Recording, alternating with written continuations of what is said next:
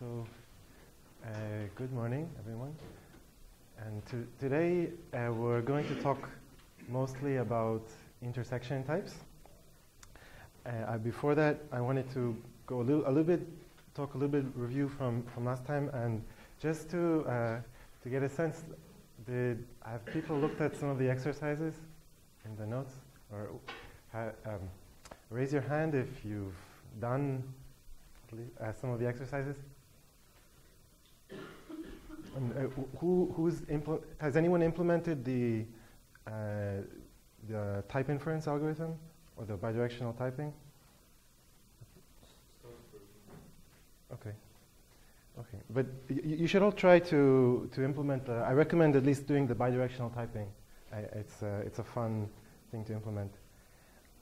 But so I wanted to just look at one of the exercises from last time that's in the notes. So it's a question about. So it involves the church booleans. Have people seen the church encodings, lambda calculus? So.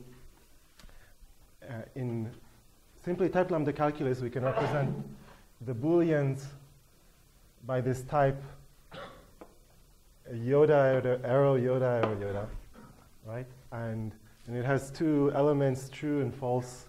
True is lambda x, lambda y x. False is lambda x, lambda y y.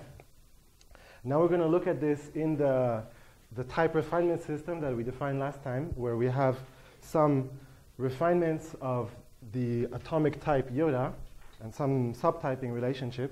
So here I'm just going to take it to be the simplest case. So you have two atoms, bottom and top, and bottom is below top. So okay, first warm-up question is, how many refinements are there of beta? So how many are such that R refines beta?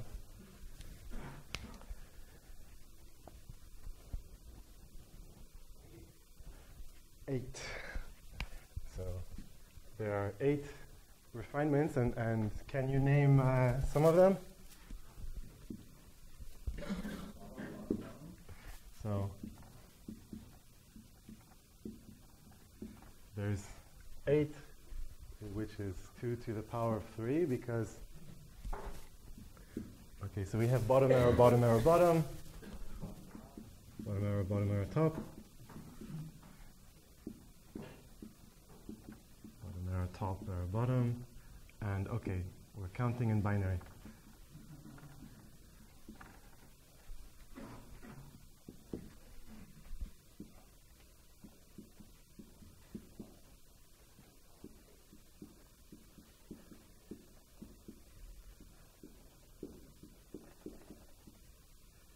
Now,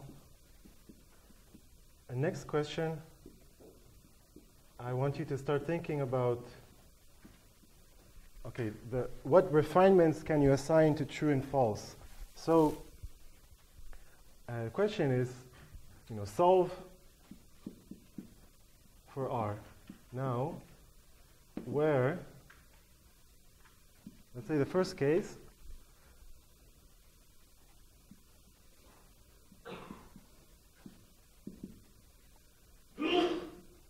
what are the R such that true has type R and false has type R? So can you find any examples of such types?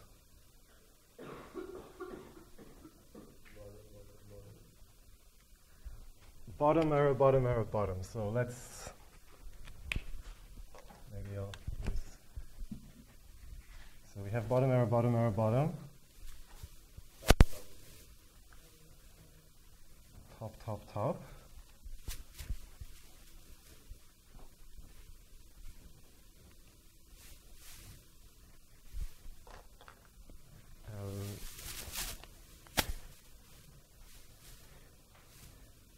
You can think about, do any of these types imply the other? So is there any, we have bottom arrow, bottom arrow, bottom.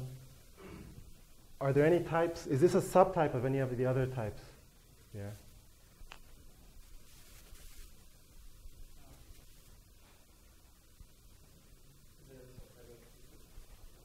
Of 2. So bottom arrow, top. Is bottom arrow, bottom a subtype of bottom arrow, top? Yes, because bottom is a subtype of top, and these and the rest is equal. So 2 is also a type of it's both a type of true and it's a type of false. And maybe we can just think about this. If true, to check that true has this type, well, we assign x the type bottom, we assign y the type bottom. Now we have to check that x has the type top. Well, x, we assumed it has the type bottom. Bottom is the subtype of top. We apply the subsumption rule. So true has this type, and the same reasoning works for false. Okay, any other types that, any other refinements R, which true and false both have the type R?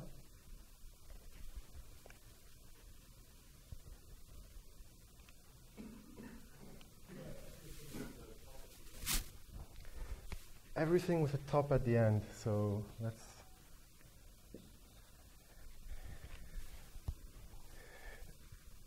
So maybe we can check one of these. So bottom arrow, top. Does true have that type? Again, we assume x has type bottom, y has type top, then x has type top. Okay, that's fine. Does false have that type? We assume x has type bottom, y has type top. We assumed y has type top, so y has type top. Okay, and 6 is also okay. Okay, any more?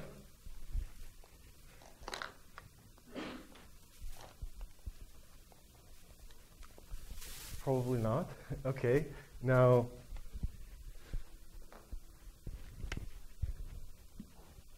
what about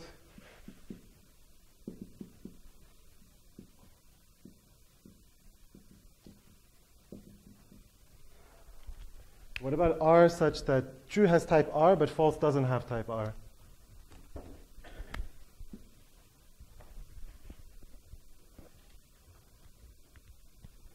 Of the ones which are left. So bottom arrow, top arrow, bottom. We can check that true has this type. Assume x has type bottom, y has type top. Well, x has type bottom. Does false have the type? We assume x has type bottom, y has type top. And now we want to show that y has type bottom, but top is not a subtype of bottom, so we can't apply the subsumption rule. So false doesn't have that type. And now, okay, the remaining cases. What are the R such that, well, true does not have type R, but false has type R?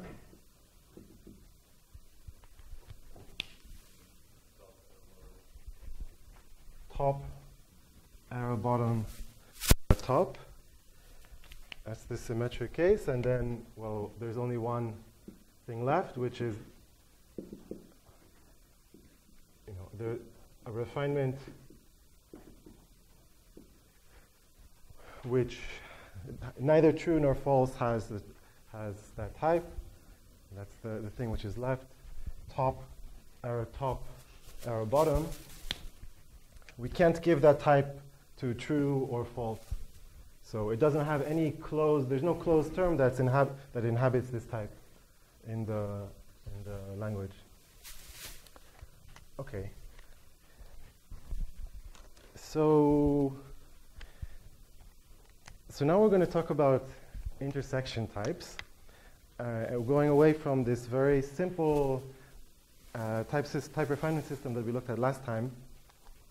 And it was very simple, but I still think it's a useful exercise to work through it, because there's some interesting or important principles that we see there about type refinement systems. So for example, here, just we saw the basic fact that one term can have many different types. In the extrinsic or the Curry view of typing, we have true and false, which are Booleans, they have this underlying type I or I or I, but they also have multiple refinements. So true has this, true has, oh, sorry about that.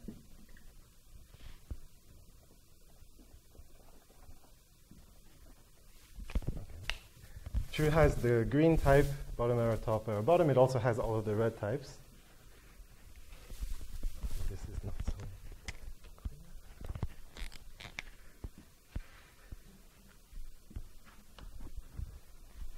And false also has this type, top arrow, bottom, and it also has all of the red types. So it can have multiple types.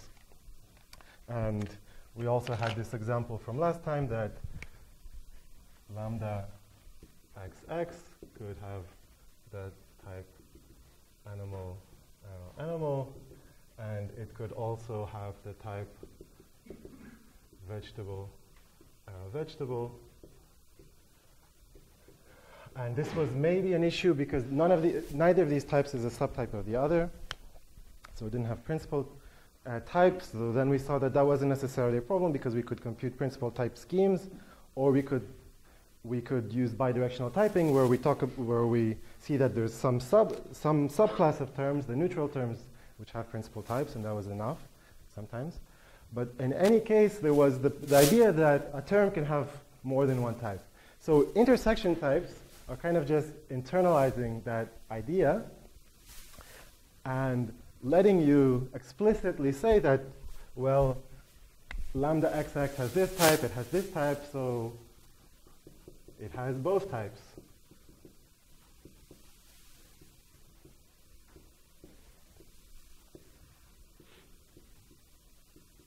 It has the intersection type.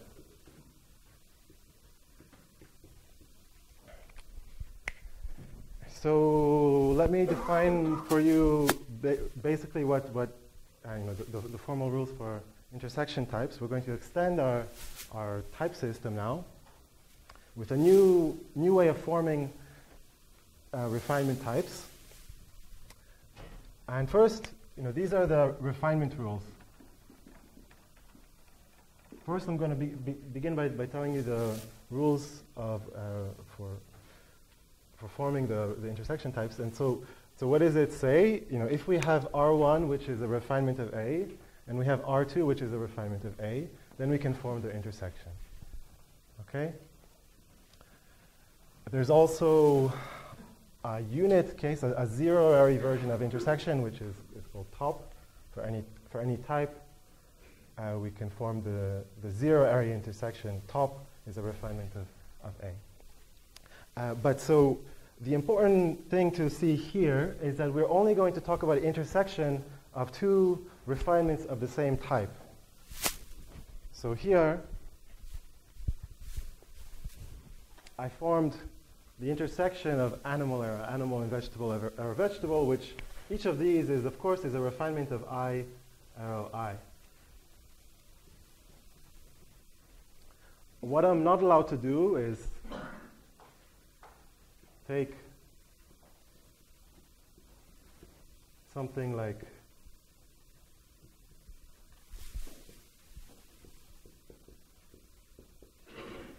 this, right? Where animal arrow animal is a refinement of I, arrow I, and vegetable is a refinement of I. And these are two different types. So I'm going to rule that out.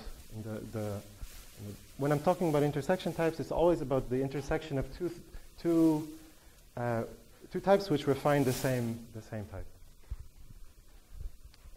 And the intuition behind that again was that, well, R1 and R2 are two properties of A's, and so we can say that both of the properties hold. But if there are properties of two different things, it's hard to make sense of what exactly the intersection would say. So this is the formation rule for intersection types. And then these are the typing rules. So the introduction rule basically just captures that intuition that we gather multiple typings of the same term. So T has an intersection type R1 intersect R2 if T has type R1 and T also has the type R2. And of course, what's important here is where it's the same T. We're talking about one term having multiple types.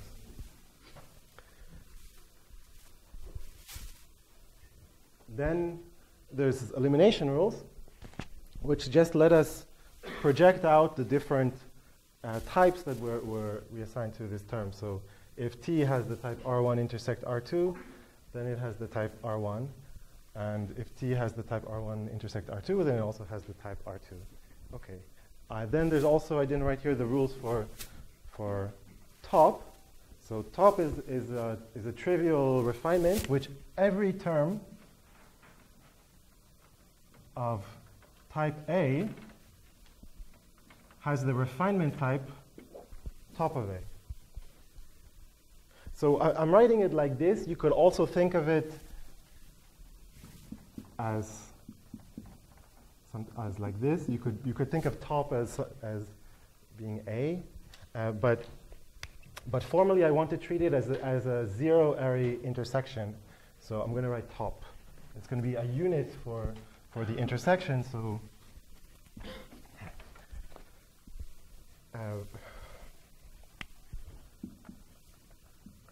we're going to want things like R intersect top is equivalent to R. But so let me finish here. This is the intersection. This is the zero intersection, the introduction rule for top. And then what's the elimination rule? Well, there's no elimination rule, right? So it's the zero-ary version of intersection. Intersection is binary. It combines two types, and so it has two projections for each of the types. Top combines zero types, so it has no projections. There's no elimination rule. Okay, those are the typing rules.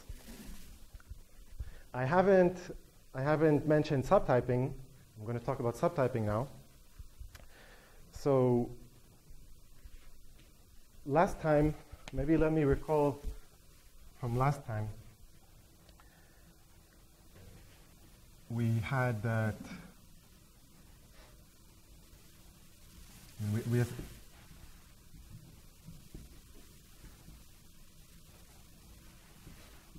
so we assumed we had some atomic ordering, some ordering on the atoms, and then, okay, an atom P is a subtype of Q at the atomic type I, just if by assumption.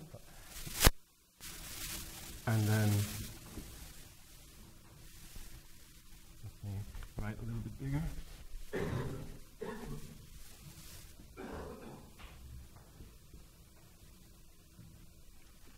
R1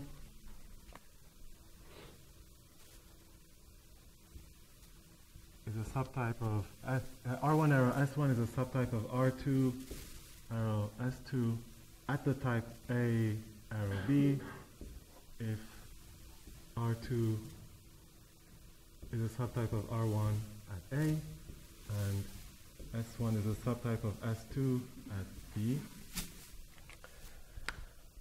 These were the subtyping rules from last time.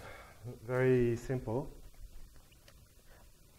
For intersection types, it turns out it's a little bit more complicated, the subtyping relation. So first, okay, what are some sensible rules that we might have?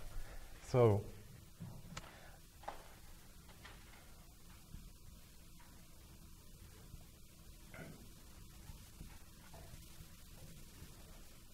we have an intersection R1 intersect R2. Well, it's a subtype of R1. So this is the more precise type. The intersection is more precise than each of its projections.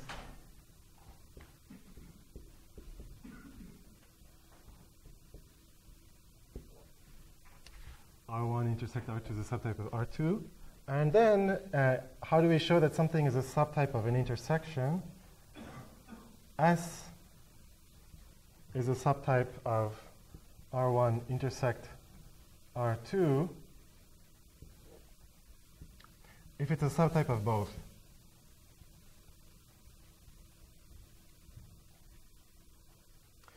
And you can see these are very similar to the, this subtyping rule is very similar to the introduction rule for intersections. And these subtyping rules are very similar to the elimination rule for intersections. Likewise, we're going to have a rule that says that every type is a subtype of top. Now, here I was being careful about indexing these by the underlying type that's being refined. Let me be careful again. R1 here is a refinement of A. R2 is also a refinement of A. This is a refinement of A. Everything is actually going on at the type A.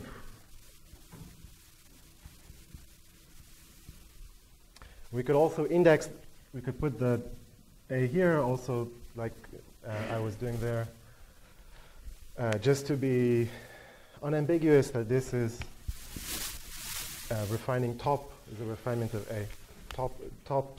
A is a refinement of A. Okay, so it looks pretty simple. And there's just there's a correspondence between the introduction rules and the introduction elimination rules, and on the other hand, the subtyping rules. It actually turned out not to be enough because we actually want more subtyping relationships to hold. So here's another one. Let me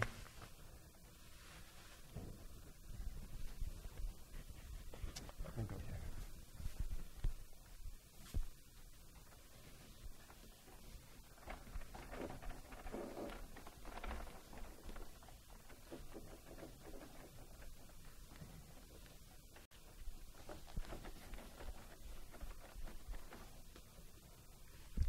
Okay, so it turns out we also want this rule.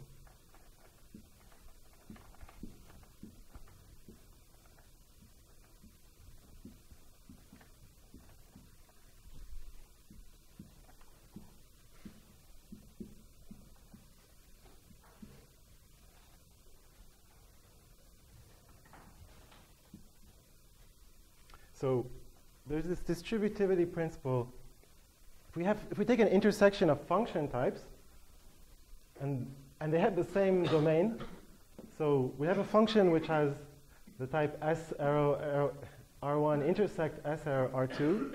That should be a subtype of S arrow R1 intersect R2.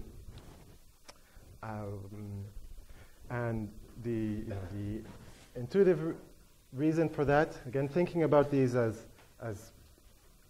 properties and entailment between properties, if we have a function which will take any S to an R1, so it will take something which is an S to something which is an R1, and it will also take something which is an S to something which is an R2.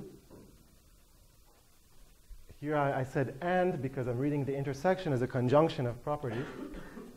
Then if we give it an S, then it will return something which is both an R1 and an R2. So there's this distributivity principle that we add to the subtyping relationship. And there's the zero-ary version of this as well. So top is a subtype of S arrow top, where now this is at a function type A arrow B, where now top here is the top of the function type A arrow B, and top here is at the type B. And intuitively, this is sound because if you have a function of type A or B, so we know nothing about the function other than it's a function from A or B. Well, if you give it an S, it will return something, which is a B. We don't know anything about it other than that it's a B. So this is the zero-ary version of this. And so we want to have these two principles to add them to the subtyping relationship. I'm going to talk later at the end. I'm going to talk about situations where we don't want this. But in this case, in the simply typed lambda calculus, these rules are sound, and we want to have them. But they make the subtyping relationship more complicated because, well, we add this rule. We have these rules, but these are really axioms. So we also need to add. We also need to add a transitivity. So if R1 is a subtype of R2 and R2 is a subtype of R3, then R1 is a subtype of R3.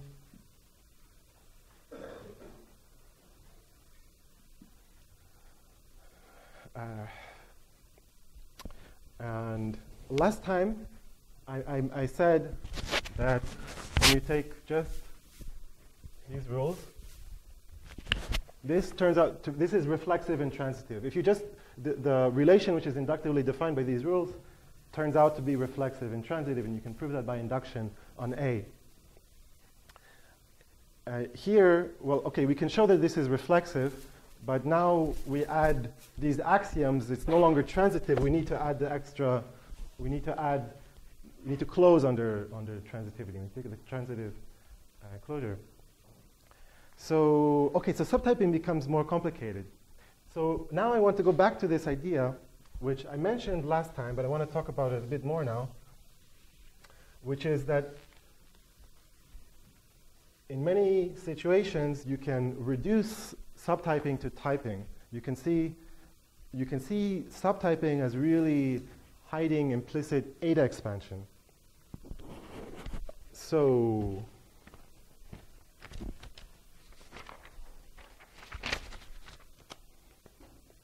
let me recall the idea there was that we have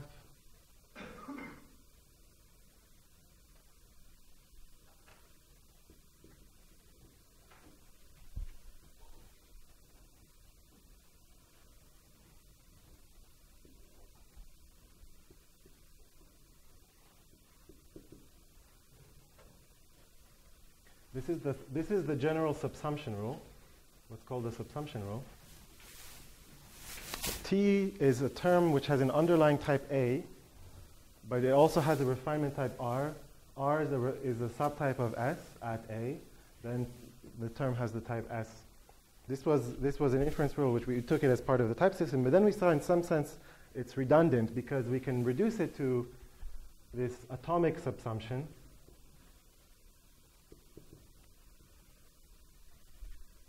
Where now we're only considering terms of atomic type.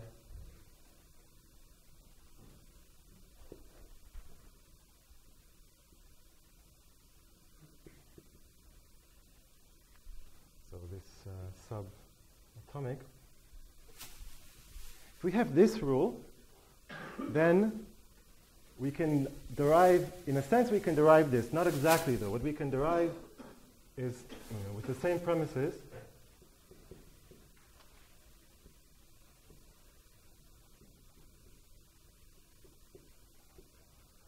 we can show that the iterated eta expansion of T has type S. Where this was defined, again, this is defined, the eta expansion by induction of, yes, sorry. In all the cases, you just define all these rules, you have defined that R1 and R2 are the refinements A, and X1 and X2 are refinements of B. But in this case, the concept which is what is L? It is refinement of A or B? It's a refinement of A.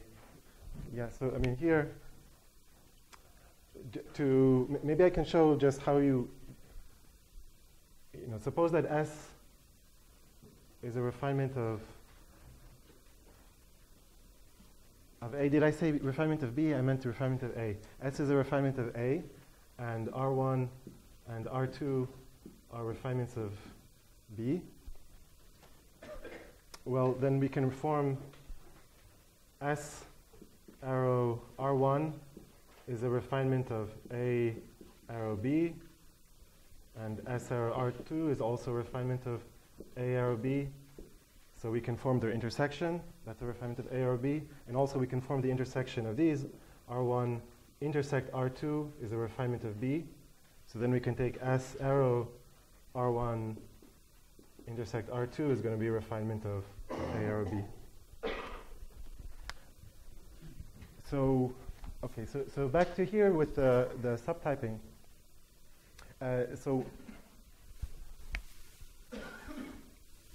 So the idea is we can take subsumption, we can reduce it to atomic subsumption through 8 expansion. So again, 8 expansion is defined by induction on the underlying simple type. And in the atomic case,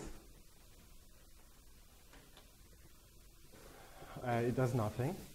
And then in the function case,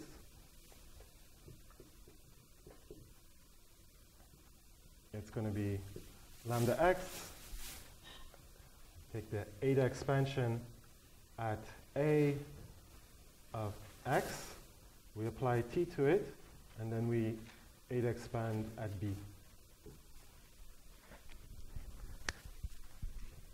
I defined this last time, this iterated eta expansion. We're going to use the same definition now in the case of intersection types. And we do that because we can do that because we haven't changed the underlying language of simple types, right? So that's another principle. We've extended the language of refinements. We've added these intersections, but we haven't changed the underlying language, which is the simply type lambda calculus with one base type.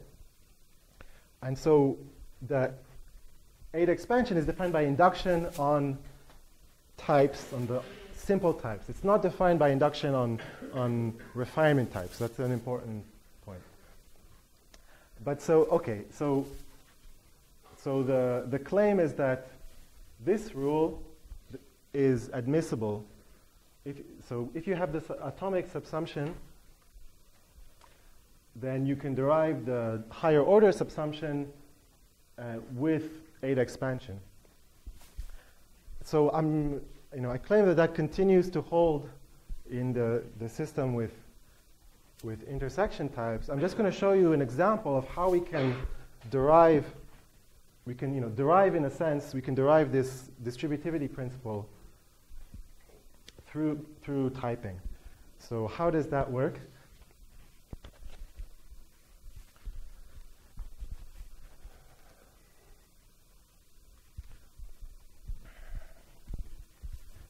So, I have a trick.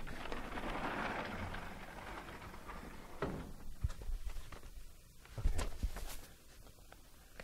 Good. Okay.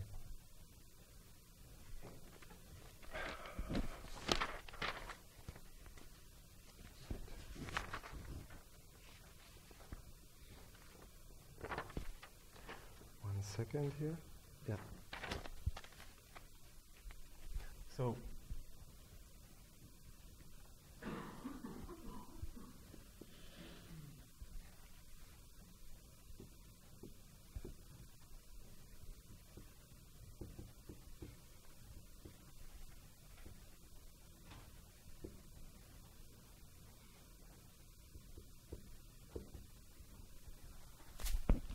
this is the general rule that R is a subtype of S at A. Just in case, if you assume X has type R, then you can show that the 8 expansion of X has type S. So we can prove that this is true in this case in the system, but let me give you an example of that. So how do we derive this distributivity principle through 8 expansion? So assume that X has the type on the left.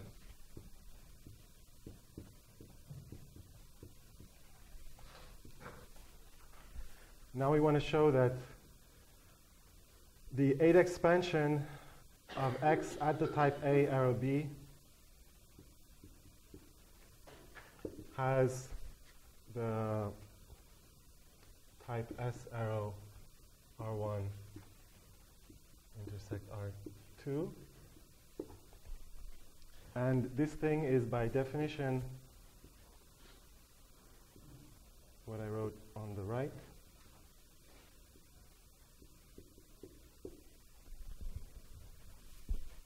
Which is, oh, sorry, we have a lambda alpha conversion failure.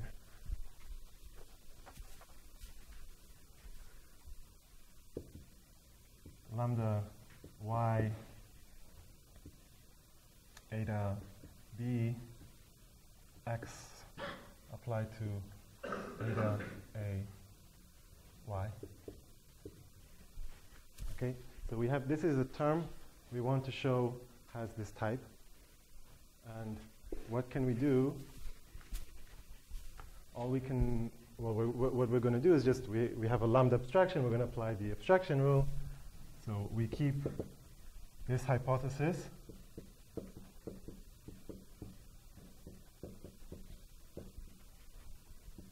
And we extend the context with y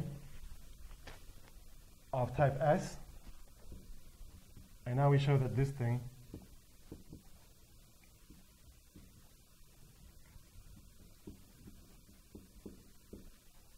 has the type R1 intersect R2. Okay. Now, we want to show this intersection type on the right. Well, we can just apply the intersection introduction rule. And so in the same context, we're going to show that the same term has the type R1, and we're going to show that the same term has the type R2. And let me take this case and, okay, so we want to show in the same context again.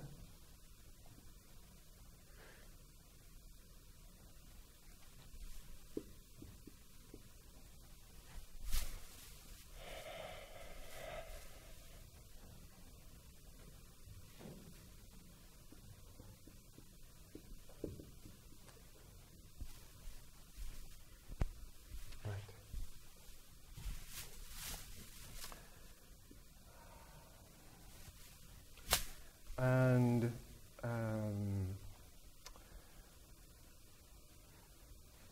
yeah, let me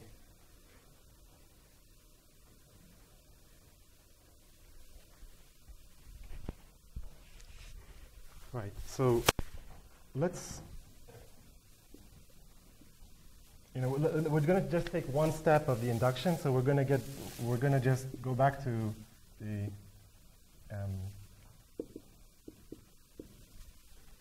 get rid of the remaining 8 expansions. So let me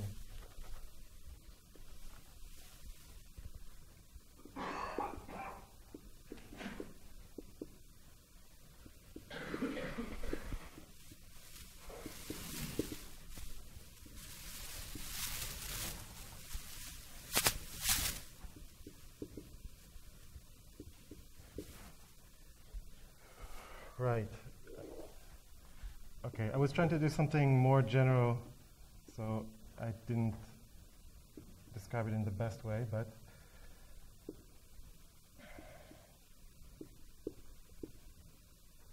okay, so we can show that X has the type SR1 because, well, we can project, this is applying the intersection elimination rule to project the first component, and then, well, we know that Y has type S, and so we can apply the application rule and get that this has type R1.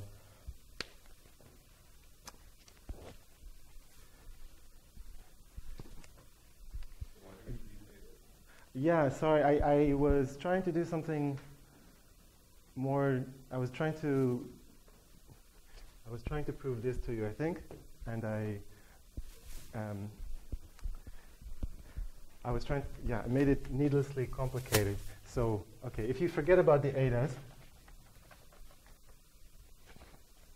yeah, maybe, okay, I'm going to redo the example just without the inner ADAS. So I'm going to do just one level of 8 expansion so you can see the idea. So lambda y x applied to y, okay? So we're just going to take one 8 expansion instead of the iterated 8 expansion.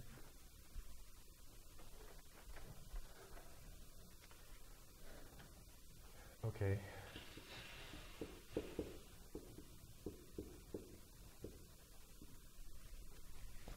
So here we go.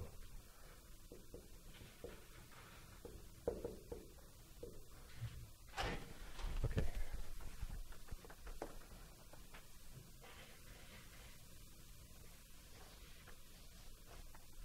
So what I was trying to do, because I wasn't looking at my notes, I was actually trying to prove this to you. So you can do that as an exercise. But I'm just going to show you how to derive this distributivity principle by doing one 8 expansion. And we take x and we 8 expand it once. We get lambda y xy. Now we're going to show this, that it has the type SR1 intersect R2. And you can see that this is going to work. So here we applied the lambda rule. We introduced that y has type S. Now we want to show that x of y has type R1 intersect R2. We apply the intersection introduction rule. So we show that xy has type R1, xy has type R2. And now we're here. And we're going to apply the application rule. We have to show that x has type SR1. And that's where we use the elimination rule, the first projection. And then here we use the first projection. In the other case, we're going to use the second projection.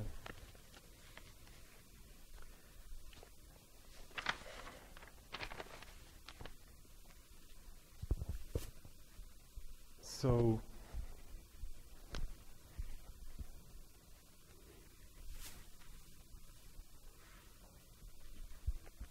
there's, this is a general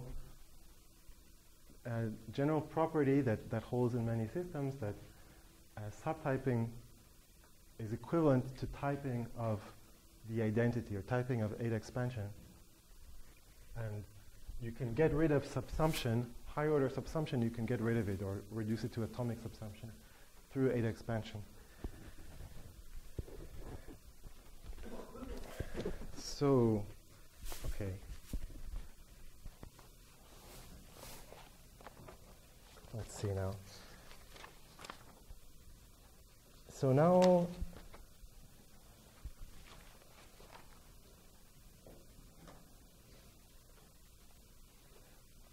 an example of subtyping.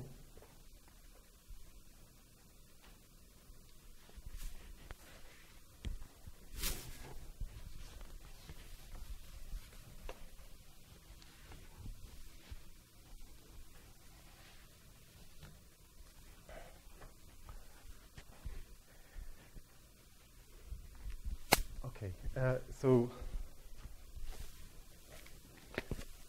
again, we're going to talk a bit about the Church Boolean.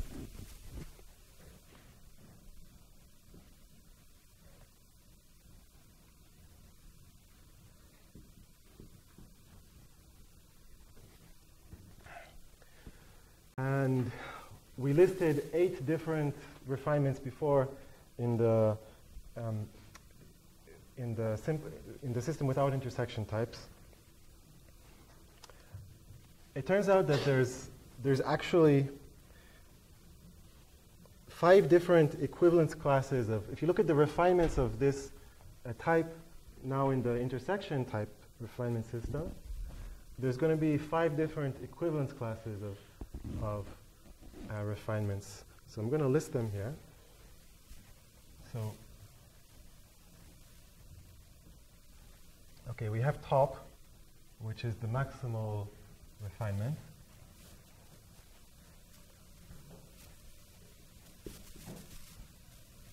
I'm going to give them names, and then I'll...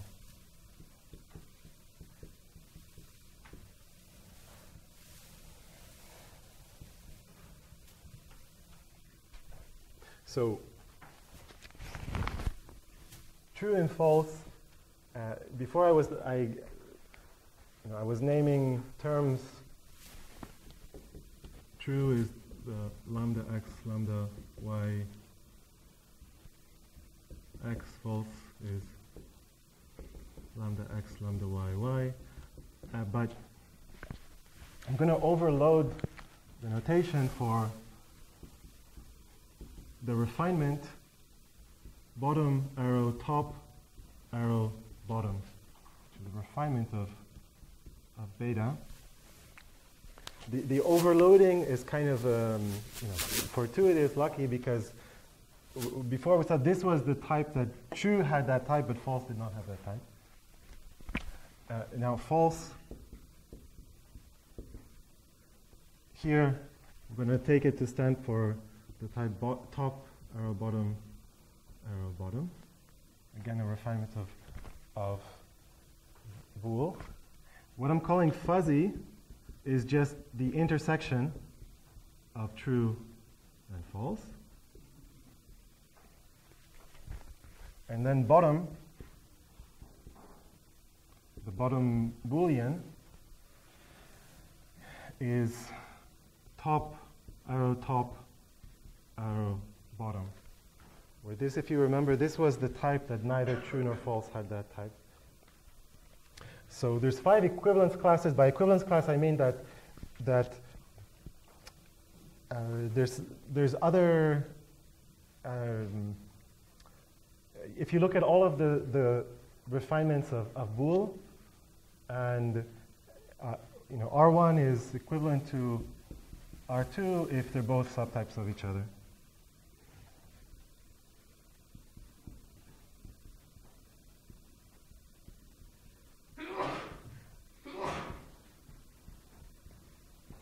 So now,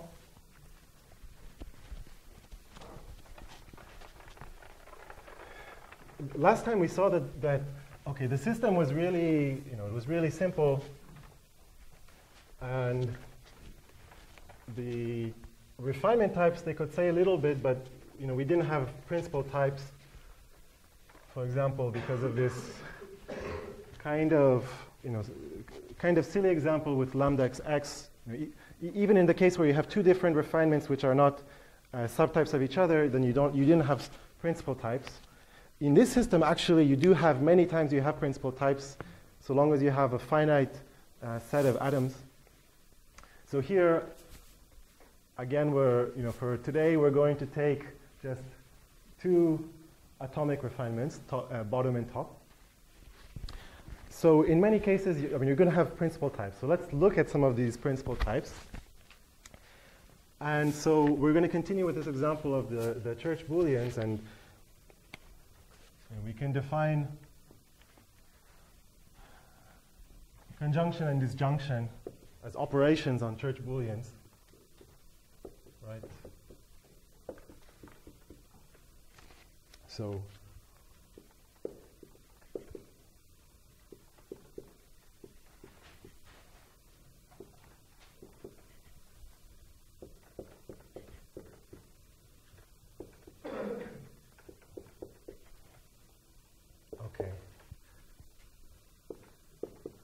these are the Church encodings.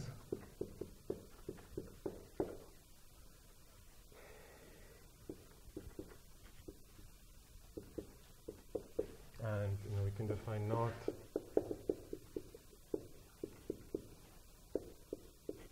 This is in the notes. And okay, it's an exercise in the notes to find principal types for these terms. To find principal types in this, in this intersection type refinement system, given that just when you have 2 atomic atoms. But so I want to do this exercise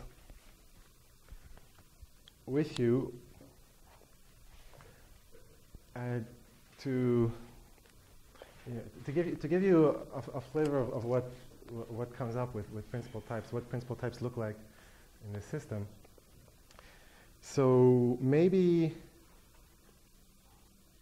yeah, no, we're going to just jump into it and look at, and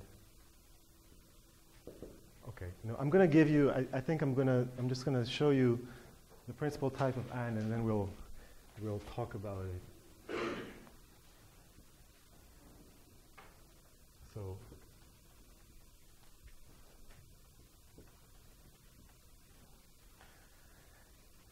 and has this type. This is one of the types that you can give and. So it takes true, arrow true, arrow true, where true here is this type, right? And bool is the type I or I or I. You can check that it has this type. If you write your bidirectional type checker, then you'll be able to automatically check that and has this type. But here's some other types that it has. So it also has the type true, arrow false, arrow false. Okay. Which, okay, you're starting to see this. These make sense. Well, if P is true and Q is true, then and PQ should be true. If P is true and false is true, then P and Q should be false. But it also has this type. So it has the type true, arrow fuzzy, and true, arrow bottom, and okay, false, arrow top. I'm going to just put the indices to make clear this is bottom and top at the type bool, arrow false. So let's talk about, what does this type mean? And you can think about it. When we evaluate the conjunction, it's going to test the first Boolean. It's going to test P. And if it's false, then it's going to, there's short circuit evaluation, so it's going to return false. So it doesn't matter what the second argument is. We don't have to know that it's true or false. It doesn't matter. So we're just going to put top there. And it's going to return false. And then we also have fuzzy, arrow true, arrow fuzzy,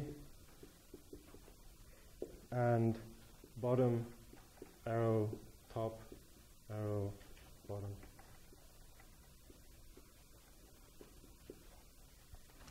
This is the principal type of the term. So if you look at each of the conjunctions, none of them is a subtype of the other one. And so, and also has other types, like for example, and has the type, let's say, false, arrow true, arrow false. It has this type, but false, arrow true, arrow false is a subtype at this type BRB of the type, this one, false, arrow top, arrow false, because true is a subtype.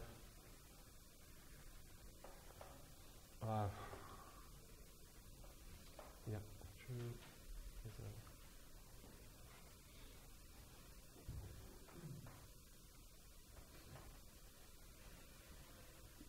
I think I'm saying true things. Yes. Okay.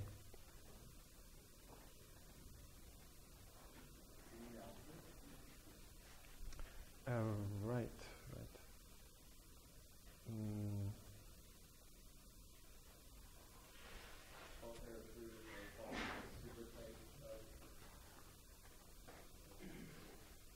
Oh, yeah. Yes. Sorry, you're right. So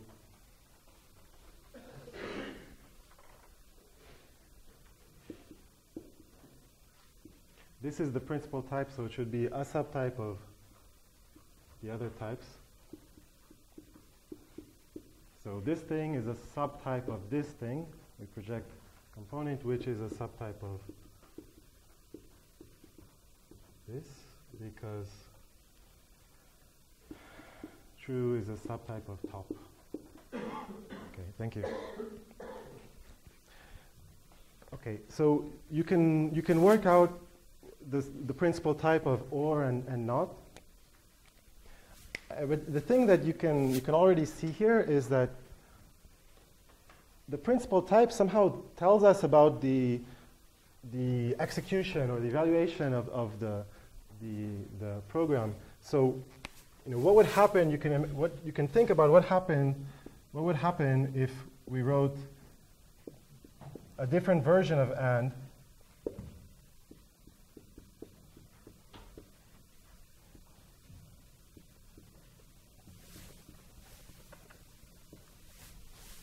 With right-to-left evaluation instead of left-to-right evaluation. Would it have the same principal type? And the answer is no, because this principal type reflects the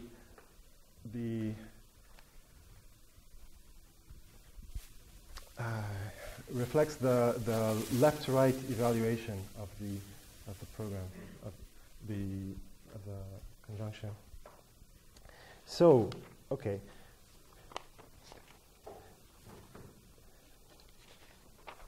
So this is a general phenomenon with principal types, and let's talk about type checking again and type inference. In this specific case, why did you say false arrow true, arrow false, and not a principal type of false arrow top, arrow false is a principal type? Well, why did I say this is not a principal type? Because a principal type has to be a subtype of all the other types that you can give the term. So a principal type is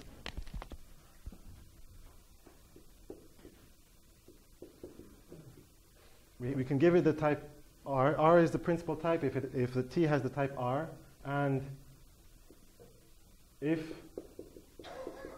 T has the type S, then R is a subtype of S. Okay? So in this case, the term has this type, but this type is not a subtype of this one, so that's why it's not principal. So, okay, so type checking. Last time we saw that there were two kind of approaches to type checking. One was, we saw that the system didn't have principal types, but you could still compute principal type schemes. Where you can find a formal definition of what principal type scheme means in the notes. But basically, we can abstract what are the constraints on the atoms that have to be in order for this term to type. That was one approach, and then another approach was, instead of trying to get principal types or principal type schemes, to use bidirectional typing, where we just get principal types for the neutral subterms. Now for intersection types, the first approach, the inference approach, is much less palatable. And one of the reasons for that is, you can see is here, with this kind of thing. There's okay, so this is with conjunction. And you see it already has this really big type here. If you look at more complicated expressions, like, in the notes there's just a little formula combining ands and ors with a few formulas, and it has a bigger principal type. So you get really large types. You can think that, okay, this is reflecting lots of details of the implementation of conjunction. why should the type expose that if the programmer doesn't want that? So there's many things here which maybe the programmer doesn't care about the implementation. He doesn't care that it's left to right versus right to left, and or that also, okay, these fuzzy booleans. Do you actually have fuzzy booleans in your language? Well, if you consider the actual language is simply type lambda calculus, if you look at the closed terms of type bool, this church boolean, no, there aren't any fuzzy booleans. There's nothing which is both true, has the type true and the type false. So there's lots of things here. Maybe it's an interesting type, but maybe the programmer is not interested in having such a precise type. So from a practical point of view, this pure inference approach, it has problems for when you have intersection types. But there's also another very strong theoretical problem with pure type inference for intersection types, and that actually gets to one of the historical origins of intersection types was in studies of normalization of lambda calculus. So I was describing you a type refinement system over simply typed lambda calculus. But originally, intersection types were studied, you could say, as a refinement system over pure lambda calculus. And there's connections between normalization. You could characterize weak normalization or strong normalization as different intersection typing disciplines, and it makes it be undecidable. Typing is undecidable. So I'm going to explain to you how a similar property works here. And the basic idea is that, well, okay, you're used to talking about type preservation, or also called subject reduction.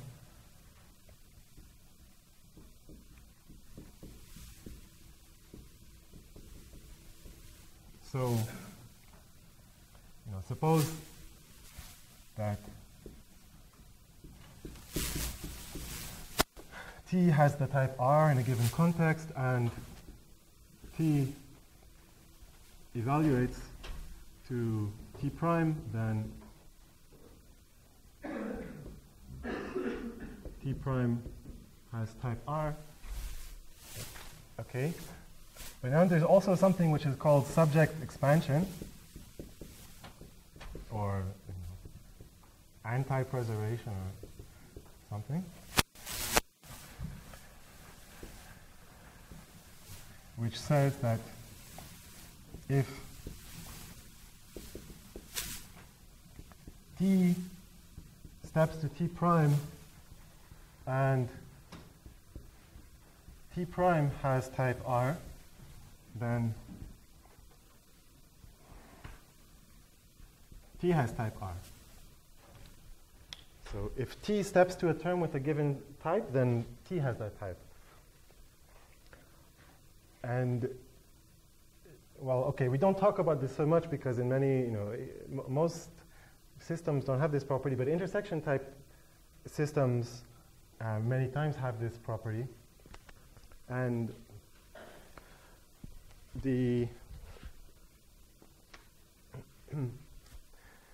so it turns out that the system that we find does have this property, and I'll just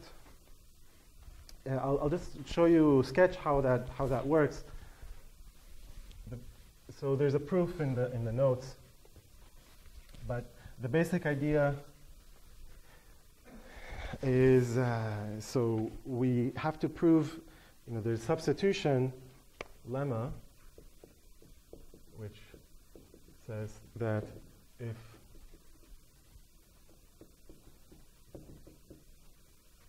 U has type R and if T has type S with assumption X having type R, then T with U substituted for X has type R. That's substitution, which we know and love. Then there's also converse substitution, which is what you need to get subject expansion. And that says that if, well, it's the converse of this. So if t with u substituted for x has type R, then there exists an S. Okay, sorry. I made a typo here. Should be an S.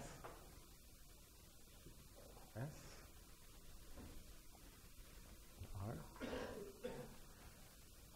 Right, T has type S under assumption R, then you substitute U, it still has type S. Here, T, where we substituted U for X, has type S. But then there exists some R that we can give, such that we can give U the type R in the context, and now if we abstract, T has type S with X as a variable of type R.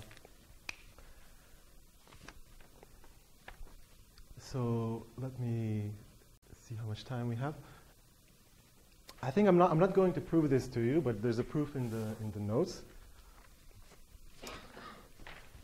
But so you can use the converse substitution lemma to prove subject expansion. You can use substitution to prove subject reduction in the usual way.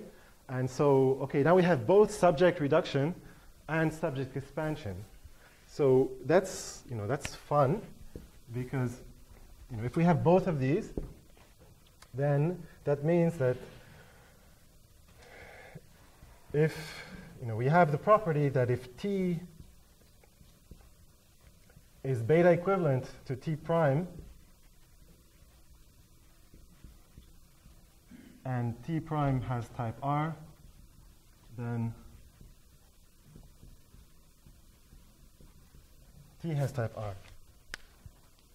So typing is closed under beta equality. And I know that has big consequences. So these kinds of results hold also in the traditional intersection type systems, where it's the refinements of pure lambda calculus, and deciding beta equivalence is undecidable. Beta equivalence is undecidable, so typing is undecidable. In simply typed lambda calculus, it's decidable. You can, because it has the normalization property, so you can normalize terms and test equality. But it's still very, very hard. So there is an old result of Rick-Statman, which says that deciding beta equivalence for simply typed lambda calculus is so-called non-elementary. So if you take 2 to the 2 to the 2 to the so on, where this is any fixed number of times, then you can't bound the number of steps to reduce a simply typed term by any fixed tower of exponentials. So it's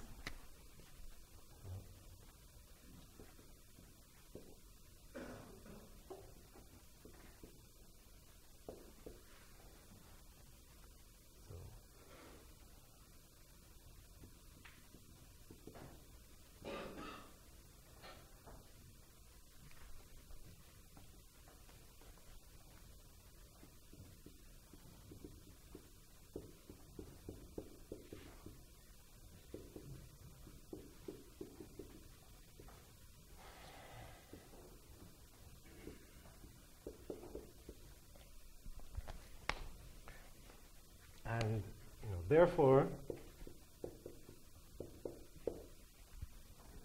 deciding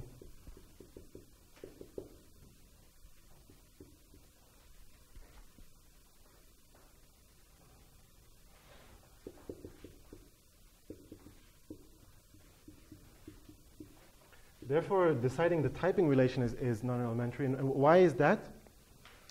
Well, we saw that in the case, if you look at closed Booleans, right? Are they still up there? No.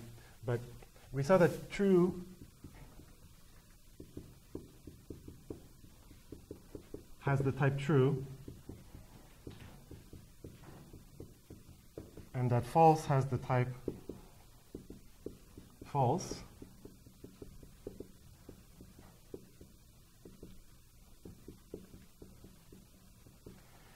But that true does not have the type false, and false does not have the type true. And therefore, if we have an arbitrary expression, T of type bool, of underlying type bool, so we're given this, then we're going to ask, does T have the type true?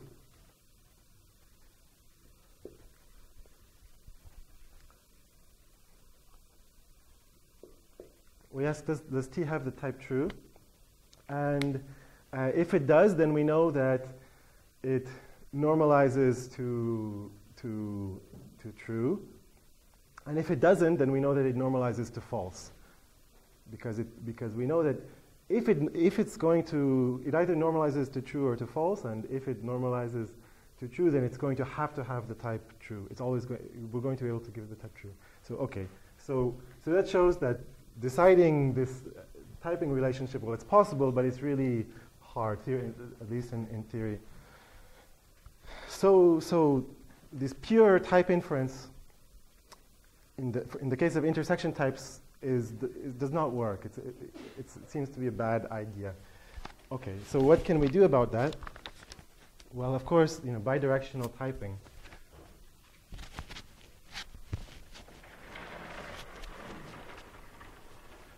And as you saw last time, bidirectional typing is a really simple idea. So we have this grammar of neutral and normal.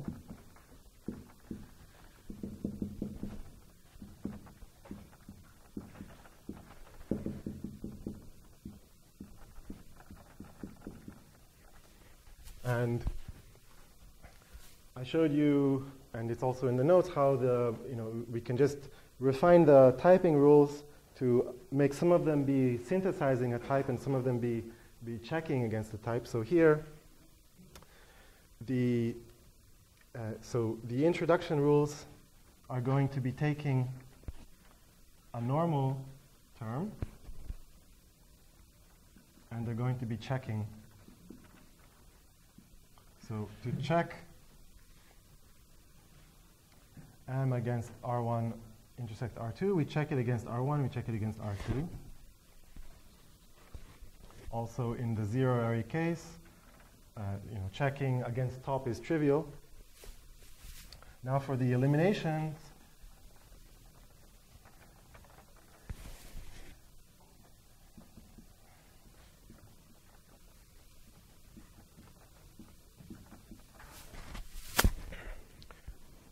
if we synthesize the type R1 intersect R2, then we can also synthesize the type R1. And we can also synthesize the type R2. So again, we have two judgments, the checking judgment and the synthesizing judgment. And all of the same rules that I showed you last time. So we just extend the system with these rules. And we still have the property that we can type check normal terms. Terms which are beta normal, we can type check them without needing any annotations. And okay, so please see if you can implement this. Implement the bidirectional. Implement bidirectional typing for the very simple language that the very simple type refinement system that we looked at last time, and then extend it to intersection types. There's a little bit of subtlety with now when you go to non-normal terms. So remember the rule that we had last time for annotations says, well, we're going to extend the grammar by a sort of virtual coercion from normal to neutral. And this was where you can have beta redices and the beta redices are associated with an annotation. And the rule was that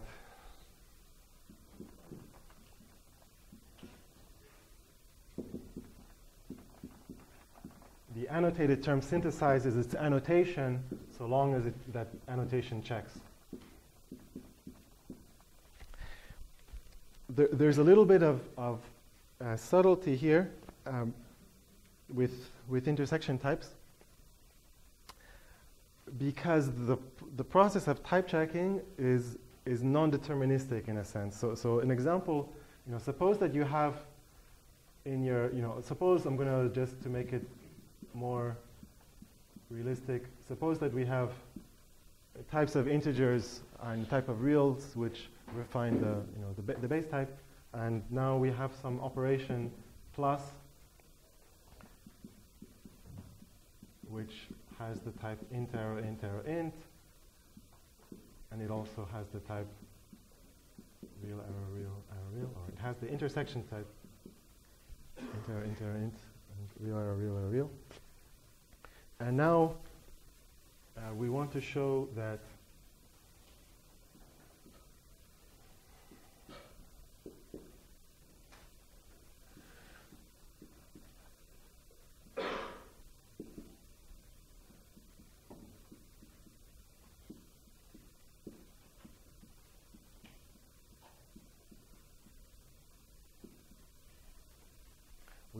this. And okay, so this is a non-normal term. We can give it this type, but how do we check it in the bidirectional system? We need to put some sort of annotation on this normal subterm because it's in a position where it's applied, so it's in a position of being neutral, and so we need to put an annotation on it. The problem is, okay, when we want to derive this, when we want to derive this conjunct, the int arrow int, we need to know that this subterm has the type int arrow int. But when we want to derive this conjunct, we need to show that it has the type, that this subterm has the type real arrow real. And neither of these are subtypes of the other. And you might think, well, why don't we take the intersection? So maybe we can put give this term the intersection type int arrow int intersect real arrow real. But we can't actually, because what's going on is we're looking at x. In one case, we look at this term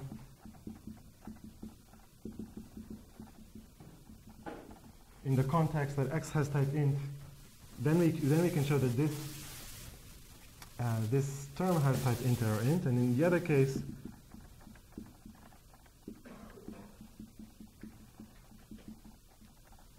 we look at it in a different context where x has type real, and then we can show that it has type real arrow real. But in either of these cases, it doesn't have the intersection type, so we can't give it an intersection type. So it's really, there's some non-determinism there. And a solution kind of is what you do is you have multiple type annotations, so non-deterministic type annotations.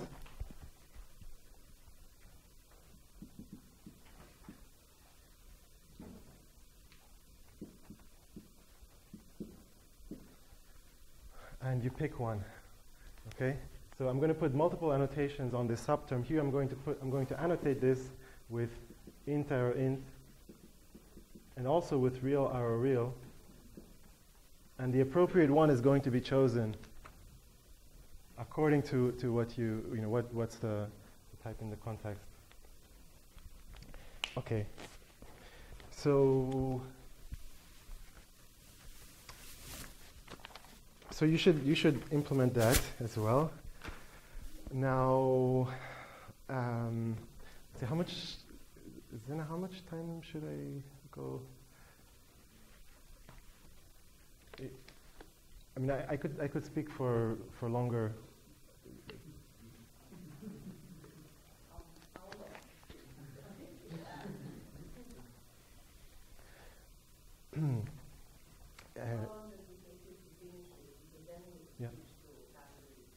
Yeah. Okay. Maybe I'll just say a few things. So one, there's in the notes, there's an explanation of the complexity of bidirectional typing. So I showed you that pure type inference without annotations is really bad complexity because it's equivalent to normalization of simply typed lambda calculus. Bidirectional typing, or typing of normal terms, or bidirectional typing of non-normal terms is actually, it's in p-space, it turns out. And it's kind of cute to see why that is. So if you're interested, you can see that in the notes. So p-space is not great complexity, but it's better than being an arbitrary tower of exponentials.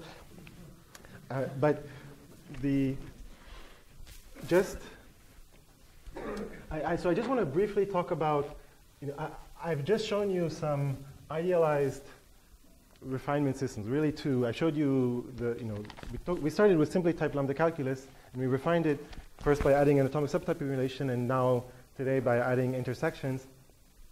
I want to talk a little bit about this work on refining ML and the issues that come up. And so one idea is just a practical, a very nice practical idea is so-called data sort refinements. And that's the idea that, okay, we can refine data types in ML. One of the motivations you can think about that is, often we program in ML and we write these beautiful pattern matching functions, but many times the data types we're using, they satisfy some extra invariants which aren't in the types, and so we know that certain cases are ruled out, but you will get these match and non-exhaustive warnings because we didn't include some case which we knew was impossible, but it's not there in the type. So okay, you get these warnings in ML, and that's one motivation for it. But so that data sort refinements are refinements of data types. So this is one name for refinements of data types. There's you can specify. I'll just give you an example. I'll give you some examples quickly, but in the link I sent you and in the notes, you can find a link to a couple systems. There's implementations of these, and that's probably the best way to learn about them is to play with these systems. We define in ML syntax the data type of natural numbers. Well, now we can define a refinement of the natural numbers, the positive numbers, and it's just going to be, S of something, right?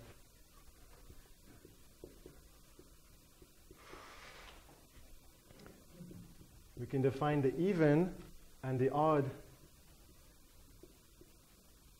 natural numbers as refinements of nat, where even is either 0 or successor of an odd, and odd is successor of an even. Okay, so I'm not giving you formal rules for these, but the intuition is pretty clear.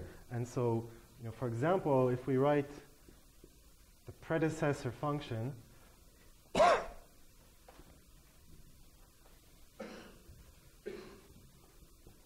like this. If we write this in ML, we're going to get a warning, matched non-exhaustive, because we didn't include the 0 case.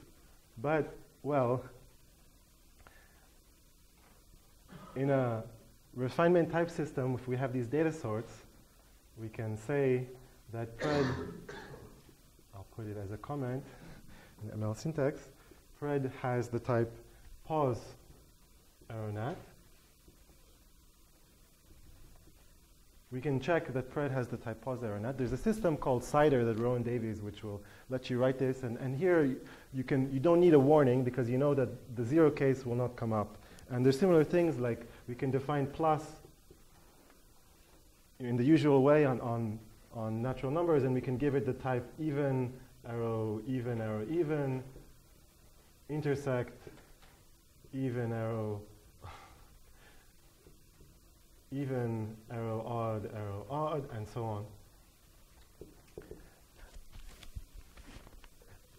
So that's data sorts. Something else which comes up in ML, refining ML. So it turns out that the intersection introduction rule that I showed you is actually unsound in ML because of the so-called value restriction, or you need the value restriction. It's related to this connection between polymorphism and why it needs a value restriction in ML. It's essentially the same reason. So, an example is if I write this program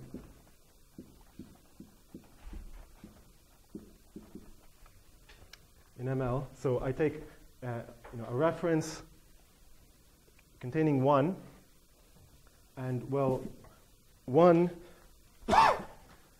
is a natural number, and therefore this is ref of it's a nat ref. But 1 is also a positive number, so therefore this is also a pos ref. And now I'm going to assign 0 to x because I project this type, that it has the type nat ref. And, well, now I return the value of x, and it has, well, x has this intersection type, and so I use this component and I say that it's positive. So this is unsound. In fact, this is unsound in the sense that x is not going to be positive, and it's going to be 0. So to rule this out, you need a value restriction on the intersection introduction. So you restrict this to be a value, so something which is already fully evaluated, and ref of something is not evaluated because it's going to evaluate to a label, allocate a reference at runtime. And for the same reason, essentially the same reason, the distributivity rule that I showed you, that we talked about for a while, is actually unsound.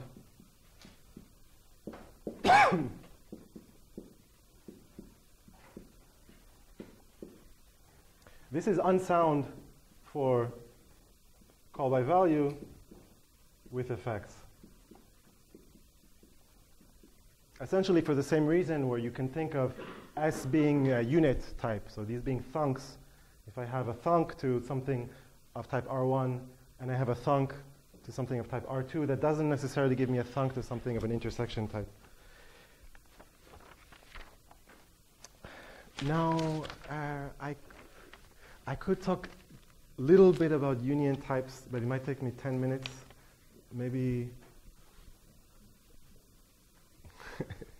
Okay, so that's it for now. Please, yeah, you can take a look at a little bit at the notes to read a little bit about union types and check out these systems. So yeah, you should check out the CIDR system. There's a link in the notes of Rowan Davies, and that's it. Okay, next time we're going to talk about something else. Okay.